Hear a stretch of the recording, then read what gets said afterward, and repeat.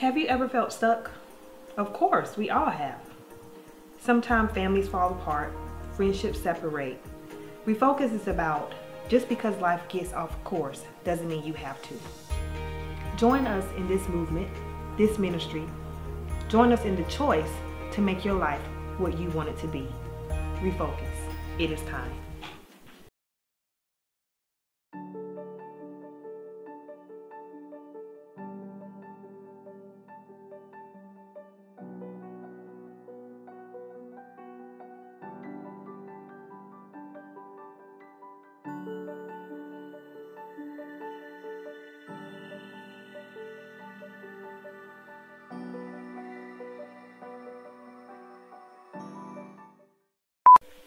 Hello, my name is Aspernette Mingle Watkins.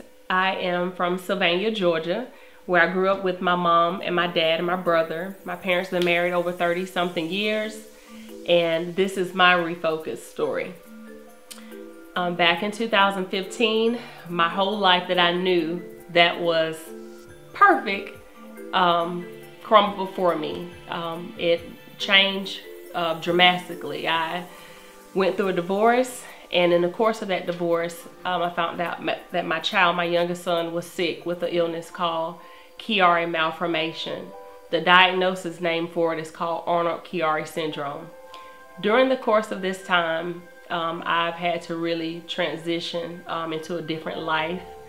And it has been very, very hard for me, from being a wife and then becoming a single mother. And after that, also as far as taking care of my child, the Chiari malformation is a rare condition. It is a condition where a part of the brain is pushed down to the spinal cord. And in my son's case, it's very rare because most people that have it is only 1 to 2 or 3 to 4 centimeters into the spinal cord. But my son, his was 14 centimeters of his brain was pushed down to his spinal cord. At first, I did not understand what to do, how to go about doing it. I just knew that I had to get him some help.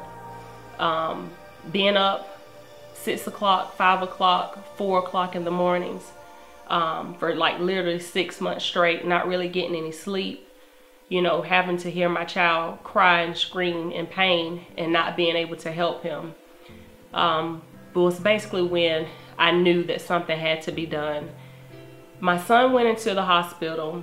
He had pneumonia, and in the course of him having pneumonia, the nurse came in about 3 o'clock that morning and said, well, what's wrong? You know, does he normally scream like this? And I said, yes, he's been doing this now for about 5 to 6 months. I took him to the doctor. They just said maybe he's just having some headaches or nightmares. But I knew as a mother that something was really wrong with him. So after he got out of the hospital, they later referred him to a doctor in Savannah. I didn't feel comfortable with that. So I went on the internet, started searching different neurologists in Augusta. I found a neurologist in Augusta. The nurse practitioner's name is Ashley Steinmeier. She immediately got us in for an appointment, and everything changed after that. After he was seen by the neurologist, they knew that they had to go ahead and get an MRI. The MRI is the only thing that actually detects his condition. And he got the MRI done. Immediately after he got the MRI, I would say maybe like the next day after the neurologist reviewed the results, they then called me and gave me the results over the phone. Most of the time, you know, when you go to a doctor, they have you to come in for an appointment. But this particular time, they knew it was very urgent, so they called me and told me what his condition was. With this condition, it basically affected his ability to be able to see properly at times, his ability to hear or be sensitive to loud music or noise. He began to fall. And just having a lot of different neurological problems in the course of him having a lot of incontinence, from being potty trained to then not being able to have any control over, you know, their bowel function or being able to use the restroom. So they immediately said they need to do surgery on him. He had his first surgery during the course of the transition and for my divorce. And it was very hard. It was so hard for me. And that was something then I knew that I had to really get with people that I knew that will be able to help get me through this, such as my mom, my pastor, and one of my leading ladies at my church was able to help me and pray with me during the course of this time, because it was very difficult for me to be able to have to face going through a divorce and being able to face dealing with a sick child. So he had his surgery, and the surgery took at this particular time about 8 hours. Everything seemed like it was, going good. He seemed as if he was doing well. Well, a year later, in May of this year, he had his second surgery, and it was very, very devastating. Caleb began falling. He then just started having a lot of like mood swings, just mood changes, and not being able to really function around people, being very isolated, very just standoffish, not being himself. So as a mother, I knew that something was wrong. He will get to the point where he'll get so sick that he'll just throw up, and just a lot of neurological problems. He'll just scream and cry. And so they went back in, they did another MRI. And after they did this MRI, they then began to tell me that it had affected his spinal cord severely. The spinal cord was basically pushed down. It was starting to bend. And they told me if he did not have the surgery, that was on a Wednesday, if he did not have the surgery, that he would basically be paralyzed. So that was on a Wednesday. He had his procedure that following Monday. And everything after that was just really chaotic.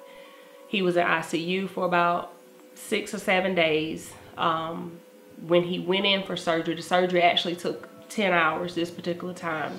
When they went in and did his surgery, they had to go in and put screws in his spinal cord to lift his spine up to relieve pressure and everything off his brain. He does have a rod on the right side of his head and a rod on the left side, back side of his head.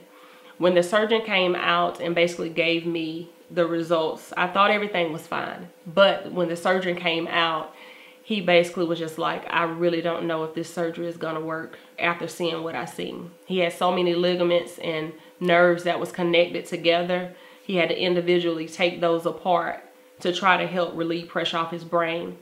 He had to remove 2 different portions of his skull to relieve pressure off his brain. And Caleb was really in bad shape. I didn't know what was gonna happen. Only thing I knew that I had to do was pray and cleave to those that I knew that was able to help me and lift me up during that was a time that was very difficult for me. So the very next day, Caleb, had to do another MRI, and they want to make sure that everything went well. They did a spinal infusion. With this spinal infusion, Caleb is not able to he's not able to move his neck from left to the right. It really eliminates his ability to move his neck. But they do that to basically help his spine stay in place and to keep him from becoming paralyzed.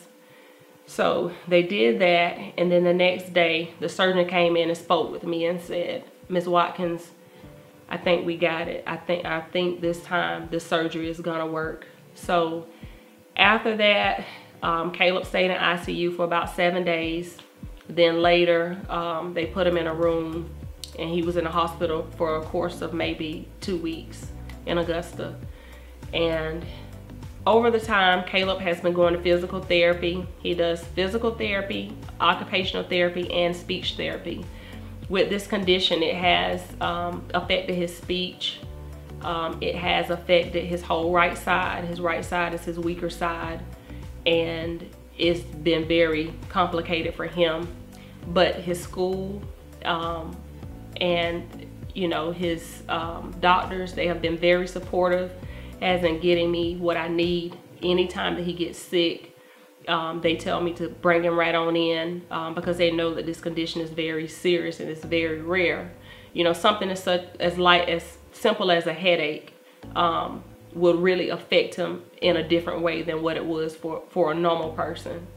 So he has been through a lot. I have been through a lot.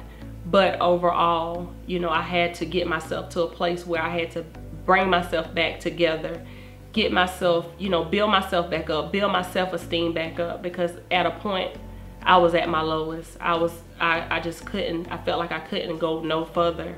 I couldn't move on. I couldn't, you know, cope with this thing called life.